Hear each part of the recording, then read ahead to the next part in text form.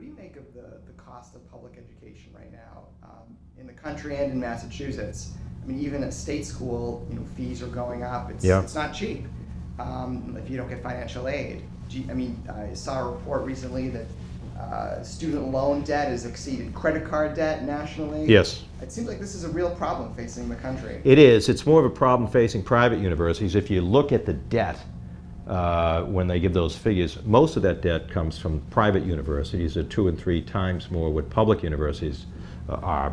So that's number one. Secondly, let me get to your question of public education in Massachusetts. If you look at UMass education over the last 3 decades, and you factor in inflation, the cost of a UMass education, and when I say UMass, I mean Lowell, Amherst, Dartmouth, Boston. The cost of that education actually hasn't gone up.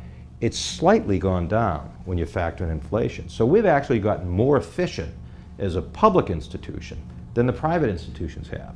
What has shifted in Massachusetts is who pays for it. When I was a student here at UMass Lowell, the budget of this university was paid for about 85% by the Commonwealth of Massachusetts. Today it's about 23%. So what has happened to tuition and fees in Massachusetts? The shift of who pays for it has shifted from from the state, from the Commonwealth, to students. And I think that's unfortunate. I would like to see the state put more money into higher education. I would like to see fees come down and not go up. But if I'm faced with a choice of having fees go up by 4 or 5% and having quality go down, or having fees go up by inflation or 4%, and having us continue to rise in terms of our stature as a university, having a UMass Lowell degree mean more, having our graduates make more when they leave, having our alumni be part of a world-class university, I'll take that option, because I don't think Massachusetts, the economy can't grow. We can't afford UMass. It's the highest level of public higher education in Massachusetts. And there are some people in this state, the elite, the political elite in this state, that seem to think that UMass is just a place where poor kids go to school or kids are not smart enough to get into elite private colleges. Well, they're wrong. The vast majority of people that go to UMass, 88% of them, stay in Massachusetts. We're an innovation economy. If you want to have a strong economy in Massachusetts, you have to invest in UMass. So there are some that think UMass shouldn't be a research university. It shouldn't be U.S. News and World Report top ranked. When we attract top faculty members, we have to pay them more to attract them. When we try to attract a world-class provost, we pay them more in order to attract them.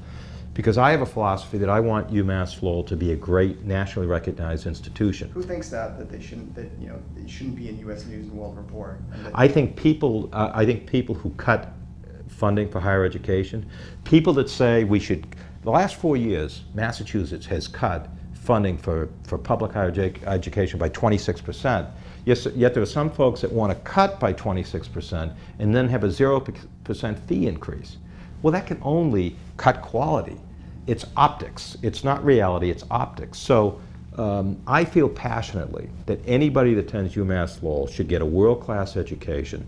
And I want to make sure that our graduates get the best education possible.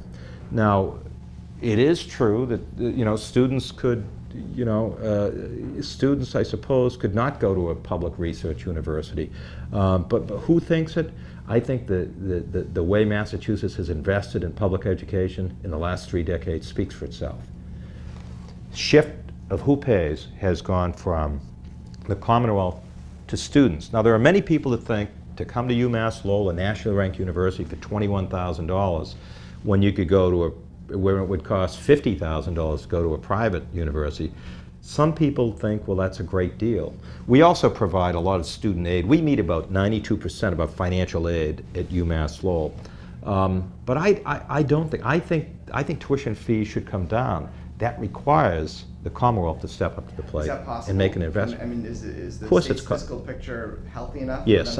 Look, I'm not one that says we should excuse the state for 3 decades for an investment in public higher education. I don't think you should excuse the state for that. Look what California has done with their higher education system. Yes, they've had problems in the last few years, but in California, an in-state student can go to University of California for $5,000 or $6,000 a year. Look at what Wisconsin is. Look at the great public university systems in America. I think Massachusetts should be embarrassed that they haven't made that investment. But they haven't made that investment because, and this isn't one party or the other, this is an elitism that I think is in both parties. They view UMass as a safety school, a place where people who aren't wealthy enough to afford a private institution or can't get into a private institution, well, let's put them there. And I reject that, and the leadership that I provide at UMass is the opposite of that. The leadership that I provide here is to get us to the highest, to demand excellence in everything that we do. And if the state's not going to fund us, we're going to be more innovative. We've raised $65 million privately over the last 5 years. We've grown our online learning program, continuing education. It's a $38 million business for this university. So we need to we run UMass Lowell like a private university. So we generate revenue in areas of the university. We're developing professional science master's program. They result in more revenue for the university. So part of the challenge is that we need to run UMass Lowell the way a private university is run, because we basically have been privatized. We've gone from, as I mentioned, 85% state funded when I graduated from here to about 23% state funded. Well, that's basically privatization.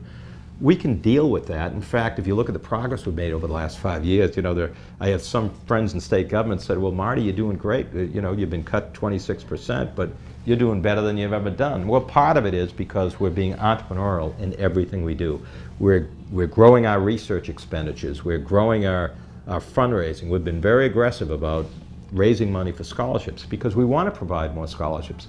If tuition and fees are going to increase, we need to have more money to provide for scholarships, because in the end of the day, the key is to be accessible to people. If a student is highly qualified to come to UMass Lowell, we never want finances to be a barrier. So that's why we've raised as much money as we have in private sector dollars. At the same time we've raised all this money privately, Massachusetts has cut the amount of dollars available for scholarships for students that attend the University of Massachusetts. So it's been a challenge, but I don't say, well, it's a budget crisis. We haven't had a budget crisis for the last 3 decades, but that's what's happened to funding for public higher education in Massachusetts over the last